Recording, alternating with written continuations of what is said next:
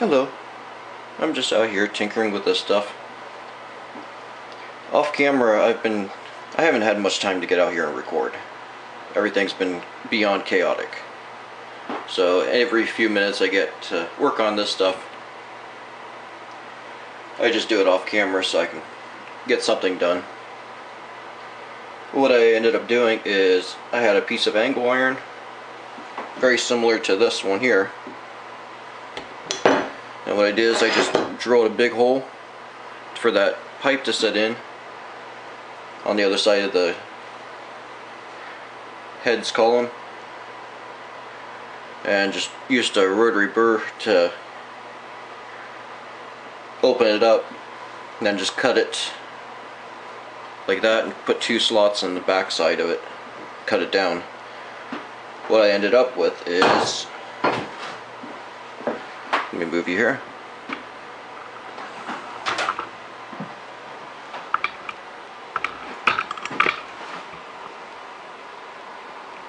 What I ended up with is a motor on it. It does run. It runs pretty good. It's pretty well balanced. I just have it held down with C-clamps right now. This is what I got. Thing did not want to start because the spindle is cold, so I took a torch and just heated it to get rid of the chill. Just barely above room temperature now, or just barely at room temperature. When I put this thing together, when I started running it, the bearings sounded really rough. Yeah, the bearings sounded really dry. So what I did is I peeled the covers off of the inside of it so I could get oil into them. Drilled and tapped an 1/8 inch pipe thread. Just put a compression fitting here, put a ball bearing in the top to seal it up. I think it actually looks pretty good that way. And then I put some oil into it. I made a spacer to go between the pulley and the bearing with a spring washer in between to preload the bearings, since I am using radial thrust bearings. But as you see, it runs pretty good. Just has to have a few minutes of warm up before it runs. Otherwise the bearings here are kind of stiff.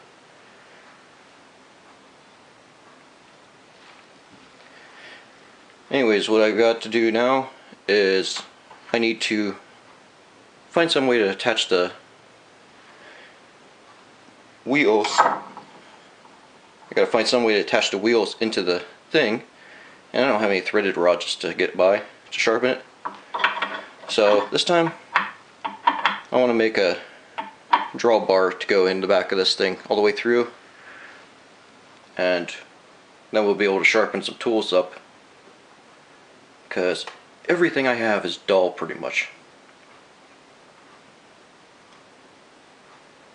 Alright, let's go chuck a piece of steel up in the lathe and let's get started.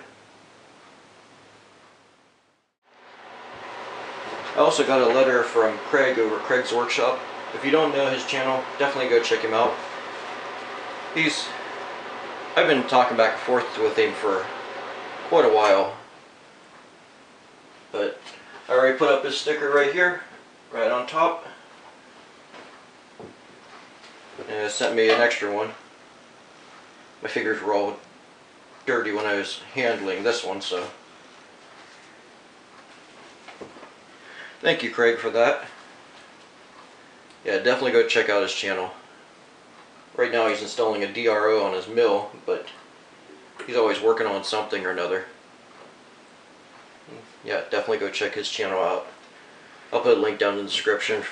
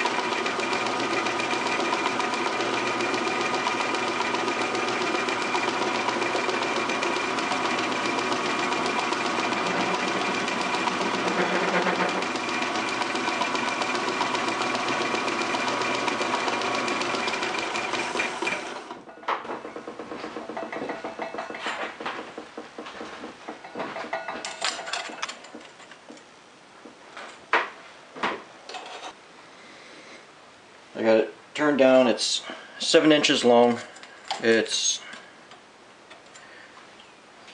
3/4 inch diameter right now. Maybe a thou or two over, but it's kind of warm, so.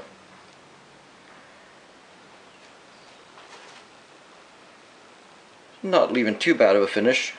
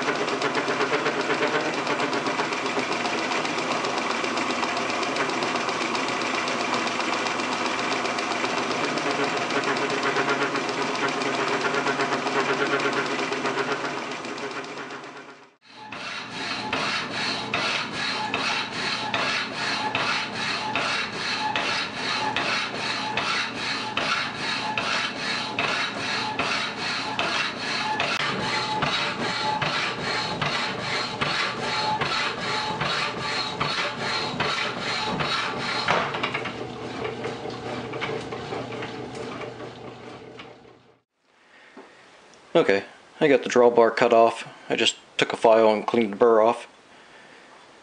I just tightened it in with a wrench because I need to sharpen some tools. So,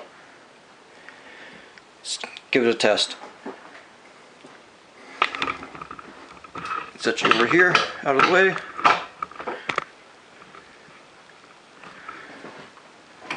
I don't have dust collection, so one of the rarest things in this world right now. This is the one I use for metal casting.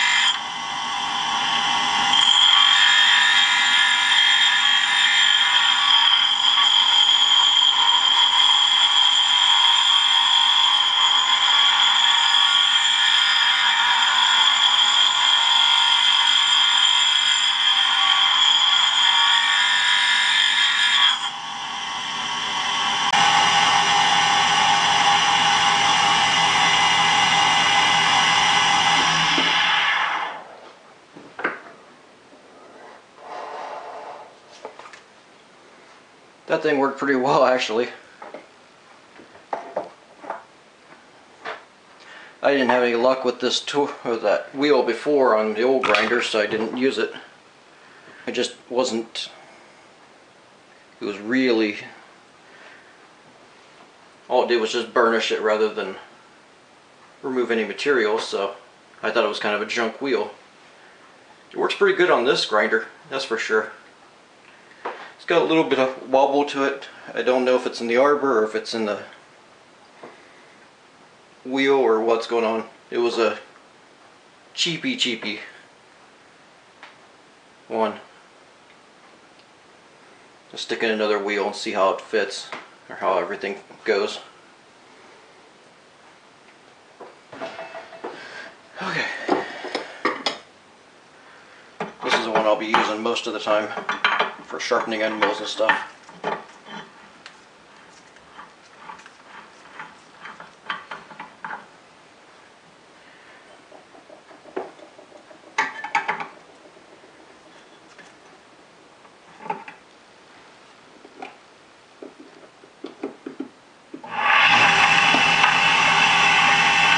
Runs nicely. I'm not seeing any movement here.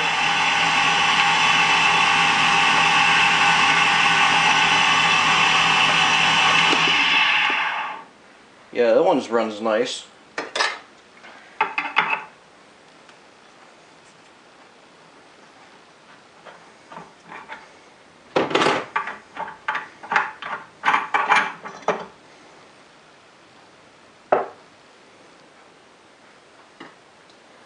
And this is the one I'll be using a lot of the time for roughing up carbide.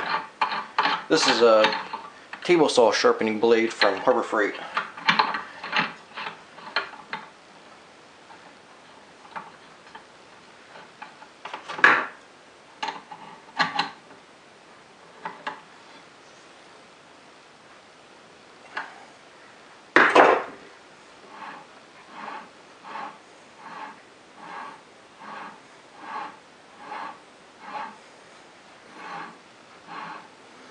It looks like it's a little off center, but it honestly did that on the other grinder too. There isn't much side to side, so that's all that matters really.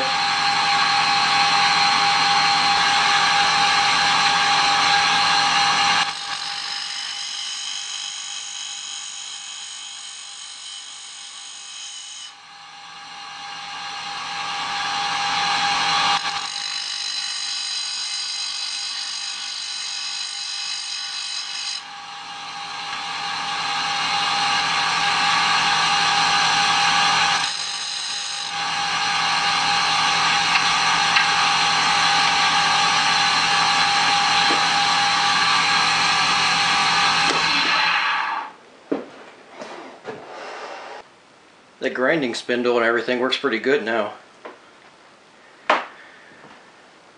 Now I gotta take it all back apart, cut some flats on this so I can get it undone without needing it, pliers. Probably make it up so it fits on this one here.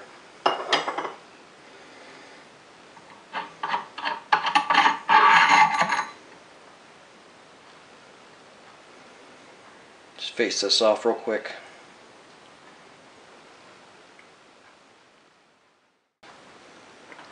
Well, here's one of the freshly ground tools. See how much of a difference it makes compared to before.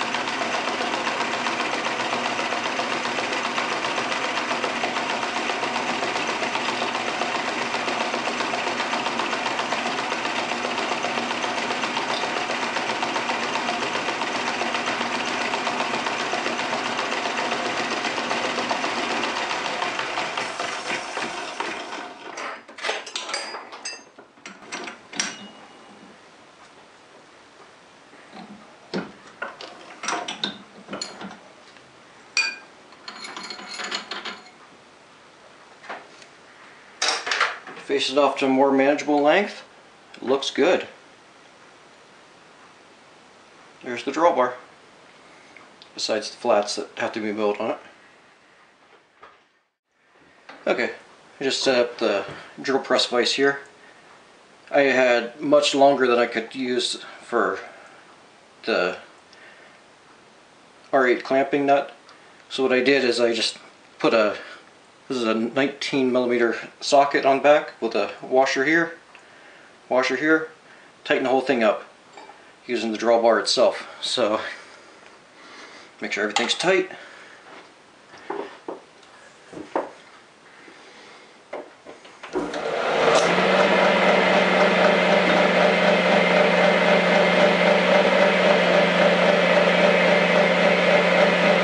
Off here.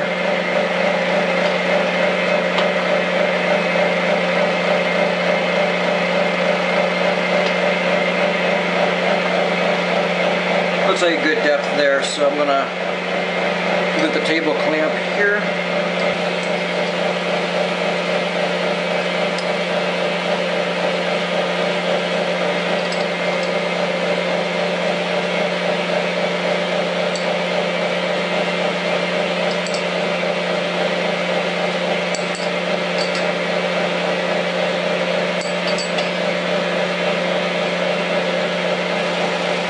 Wonder why I couldn't feed over.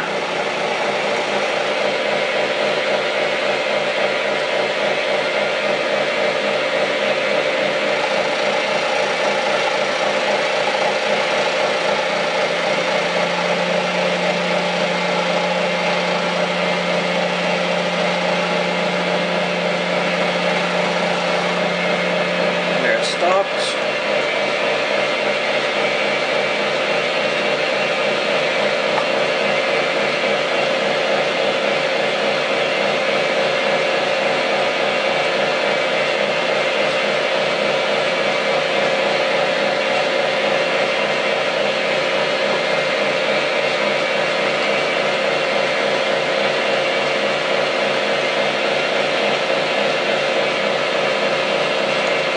Going right against the side of the jaw here.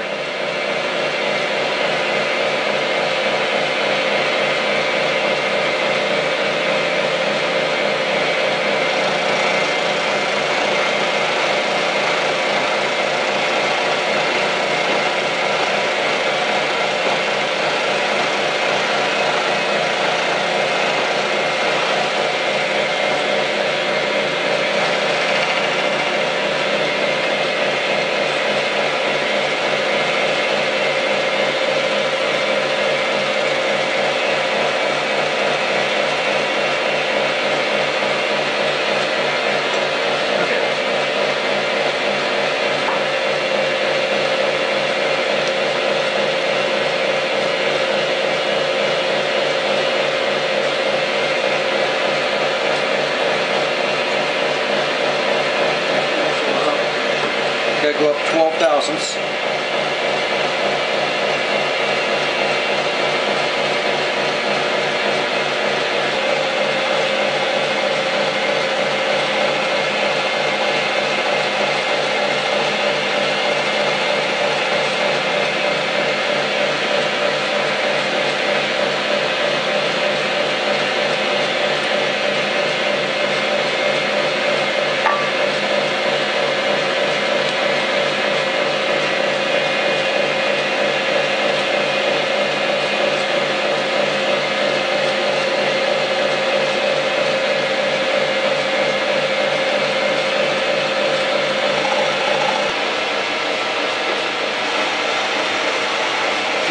Add a little tension with your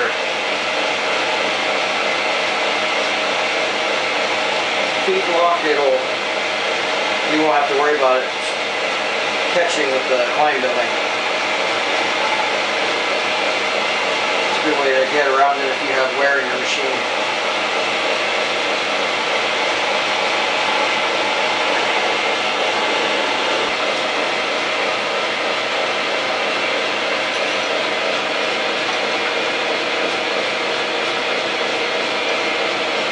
Enough, but I wanted to have it a little loose. I didn't want a tight fit on the thing.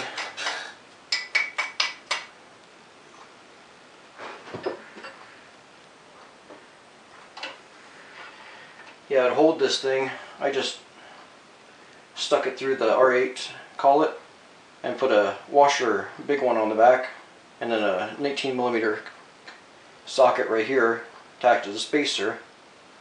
Washer, tighten the whole thing up, it sucked everything tight. So I can use it for longer materials. You just have to be creative with it.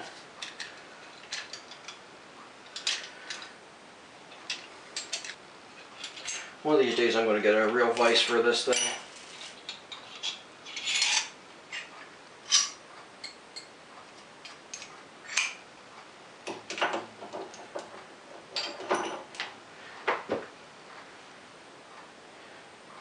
Deburr that with a file real quick. We'll be done.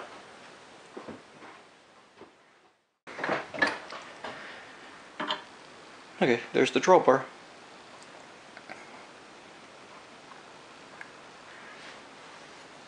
And I wanted to use this side here. You can see it's a nice fit because it's also the same size that all the other nuts on here use, so I can use the same wrench for everything.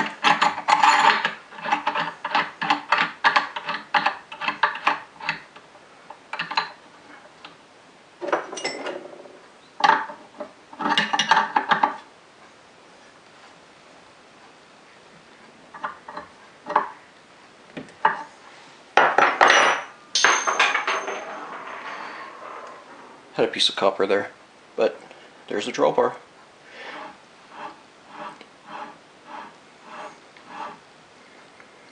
Now I got to work on the rails and stuff here, but I don't have any steel to do it, so I'll have to make some. Yeah, you can see the drawbar here. I did it this way rather than just welding a nut on because this is a lot more balanced.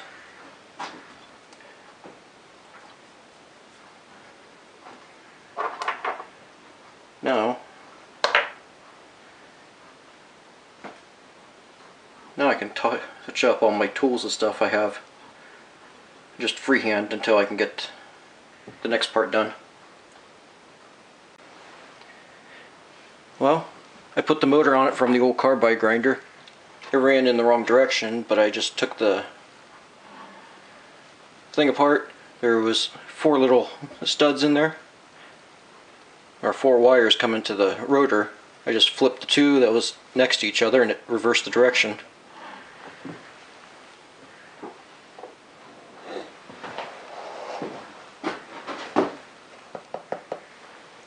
Protect against the carbide dust. I don't have the dust collection yet for this made, so I gotta use a respirator till then.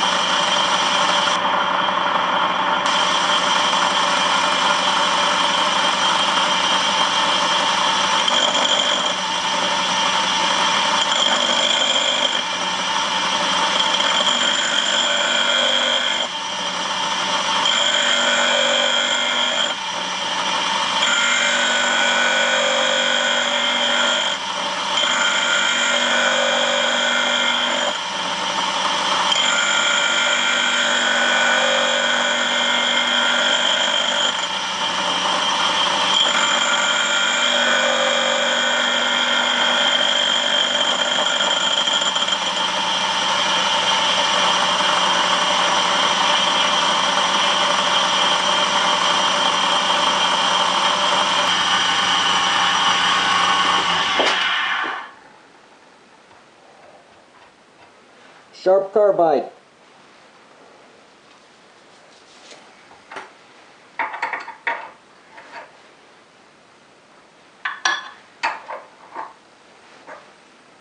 I'll make better studs, clamping stuff, hardware for this coming up. But we are grinding carbide, grinding tool bits with this thing.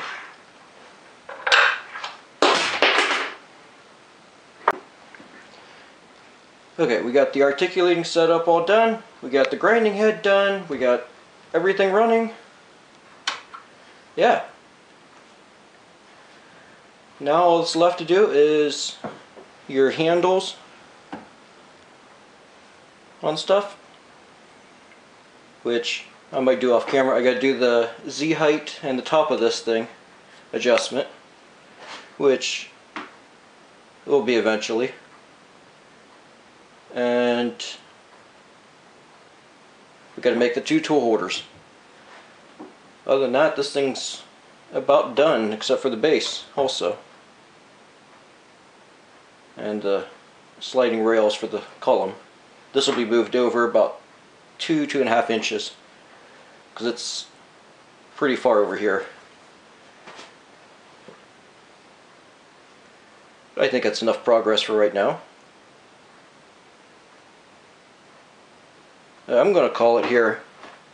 Thanks for watching. See ya.